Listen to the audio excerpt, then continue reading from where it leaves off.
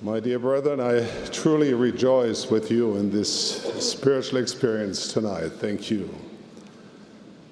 65 years ago, shortly after World War II, I experienced firsthand the blessings of the welfare program of the church.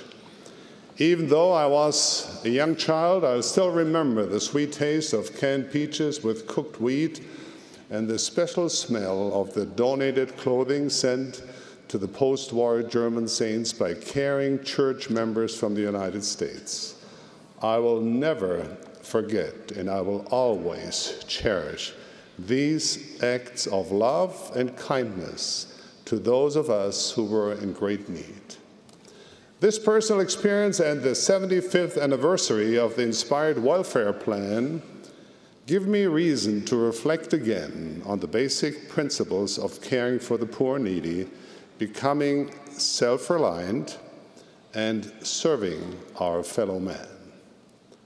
Sometimes we see welfare as simply another gospel topic, one of the many branches of the gospel tree. But I believe that in the Lord's plan, our commitment to welfare principles should be at the very root of our faith and devotion to Him. Since the beginning of time, our Heavenly Father has spoken with great clarity on this subject.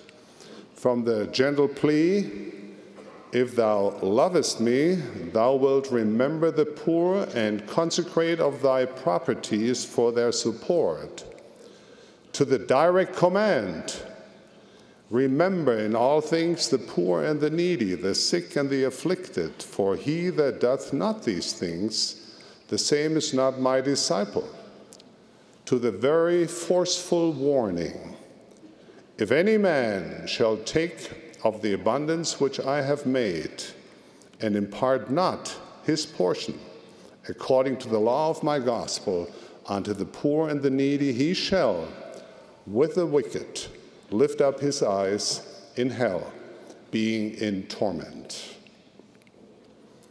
The two great commandments, to love God and our neighbor, are a joining of the temporal and the spiritual.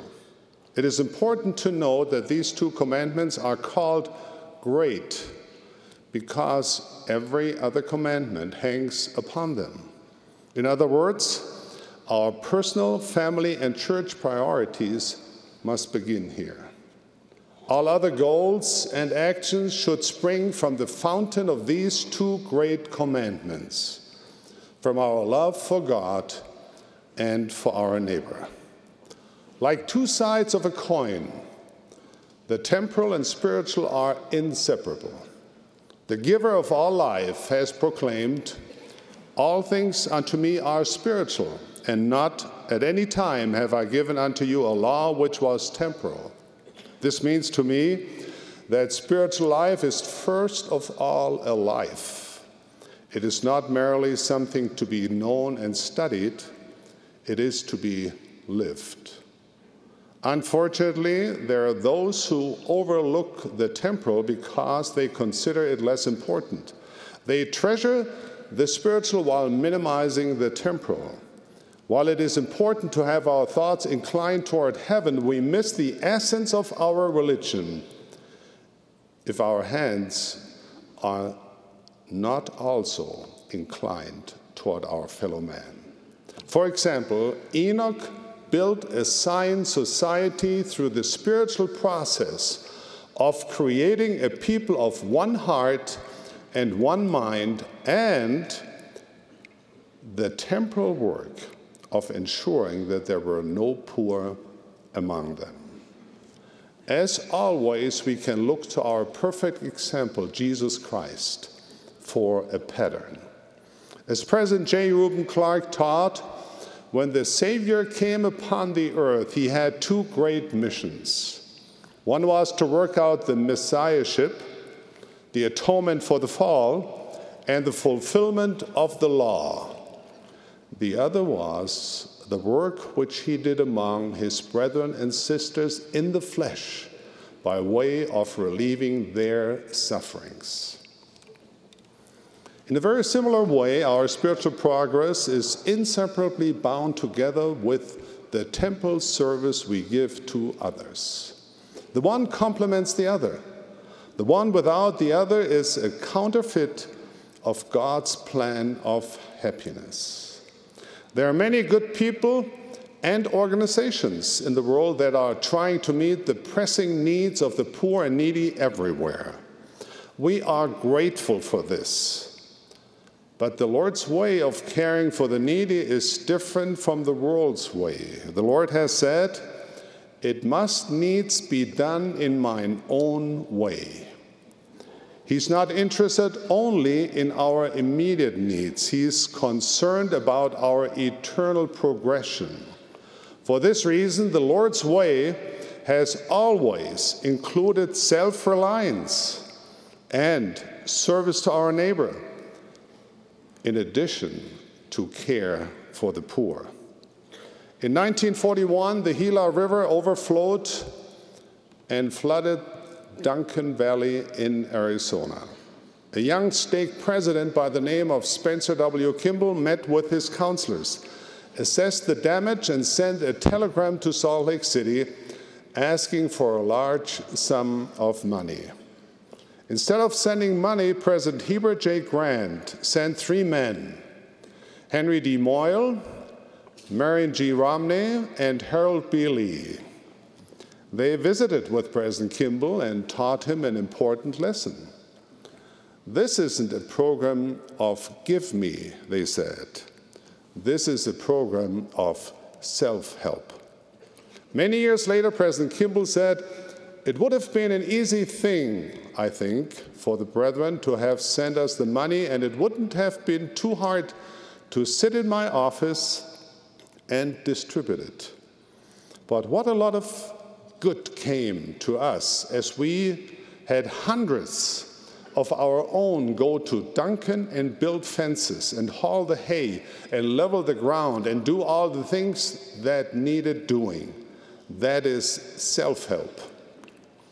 By following the Lord's way, the members of President Kimball's stake not only had their immediate needs met, but they also developed self-reliance, alleviated suffering, and grew in love and unity as they served each other.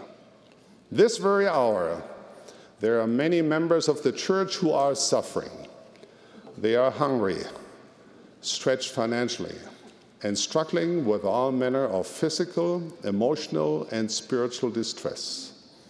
They pray with all the energy of their souls for succor, for relief.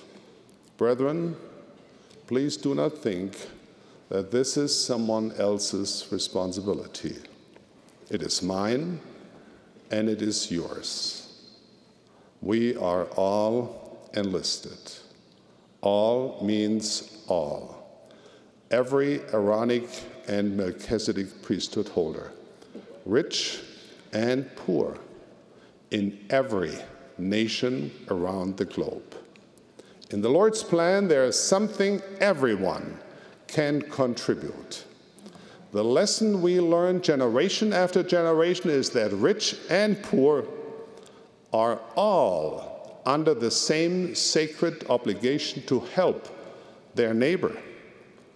It will take all of us working together to successfully apply the principles of welfare and self-reliance. Too often, we notice the needs around us and are hoping that someone from far away will magically appear to meet those needs. Perhaps we wait for experts with specialized knowledge to solve specific problems. When we do this, we deprive our neighbor of the service we could render, and we deprive ourselves of the opportunity to serve.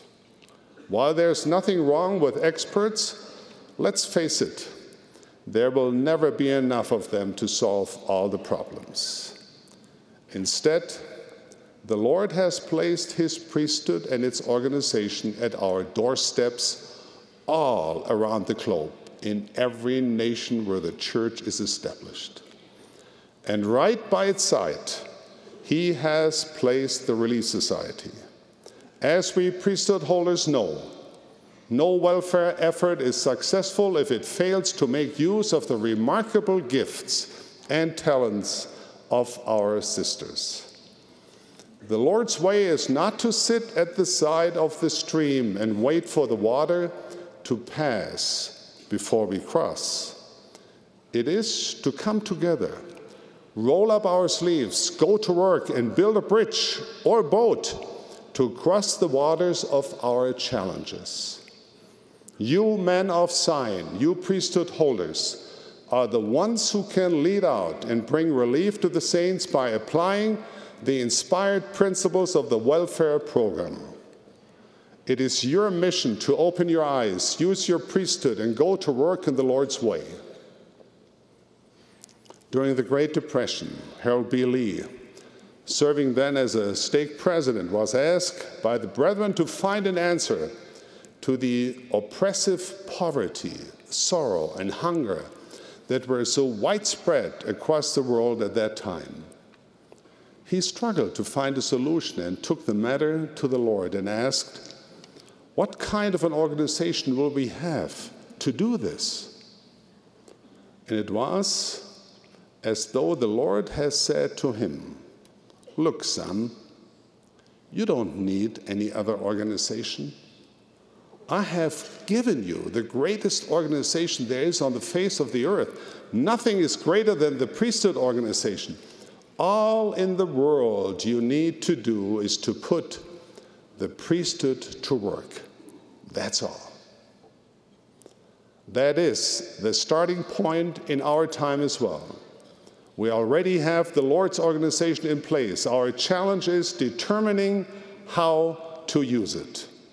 The place to begin is to familiarize ourselves with what the Lord has already revealed. We should not assume that we know. We need to approach the subject with the humility of a child.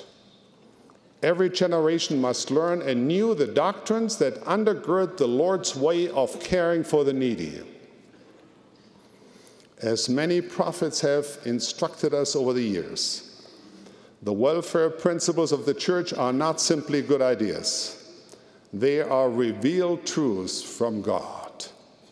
They are His way of helping the needy. Brethren, study the revealed principles and doctrines first. Read the handbooks regarding church welfare. Take advantage of the internet website providentliving.org. Reread the June 2011 Liahona or Ensign article on the church welfare plan. Find out about the Lord's way of providing for His saints.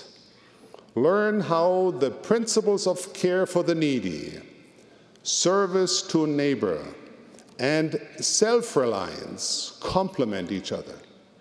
The Lord's way of self-reliance involves, in a balanced way, many facets of life, including education, health, employment, family finances, and spiritual strength. Familiarize yourself with the modern welfare program of the church. Once you have studied the doctrines and principles of the church-wide welfare plan, seek to apply what you have learned to the needs of those within your stewardship. What this means is that, in large measure, you are going to have to figure it out for yourself.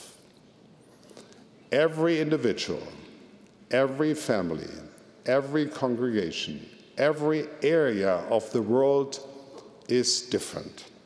There's no one-size-fits-all answer in church welfare. You're going to have to chart a course that is consistent with the Lord's doctrine and matches the circumstances of your geographic area. To implement divine welfare principles, you need not look always to Salt Lake City.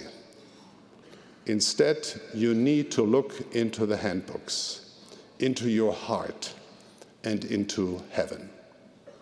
Trust the Lord's inspiration and follow his way. In the end, you must do in your area what disciples of Christ have done in every dispensation. Counsel together. Use all resources available. Seek the inspiration of the Holy Ghost. Ask the Lord for his confirmation. And then roll up your sleeves and go to work. I give you a promise. If you will follow this pattern, you will receive specific guidance as to who, what, when, and where of providing in the Lord's way. The prophetic promises and blessings of church welfare, of providing in the Lord's way, are some of the most magnificent and sublime the Lord has pronounced upon his children. He said, "If thou draw out thy soul to the hungry and satisfy the afflicted soul, then shall thy light rise in obscurity, and thy darkness be as the noonday. And the Lord shall guide thee continually." Whether we are rich or poor, regardless where we live on this globe, we all need each other. For it is in sacrificing our time, talents, and resources that our spirits mature and become refined. This work of providing in the Lord's way is not simply another item in the catalog of programs of the church. It cannot be neglected or set aside. It is central to our doctrine. It is the essence of our religion. Brethren, it is our great and special privilege as priesthood holders to put the priesthood to work. We must not turn aside our hearts or our heads from becoming more self-reliant, caring better for the needy, and rendering compassionate service. The temporal is intertwined with the spiritual. God has given us this mortal experience and the temporal challenges that attend it as a laboratory where we can grow into the beings Heavenly Father wants us to become. May we understand the great duty and blessing that come from following and providing in the Lord's way, is my prayer in the sacred name of Jesus Christ. Amen.